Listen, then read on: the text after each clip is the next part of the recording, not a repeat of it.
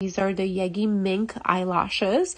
They are vegan and they come in many different lengths and curls and thicknesses. We are using the L curl for this specific set, and you can see the L curl has that straight base and then it curls right up. One tricky part with the L curls is that we want to always make sure that they're kind of pointing out, like outside towards the outer corner of the eye versus straight up or to the left or to the right. Now for this set, I don't think we made it perfect like that. That's one thing I would like to make sure we do on our next L curl tutorial so we can really see the difference.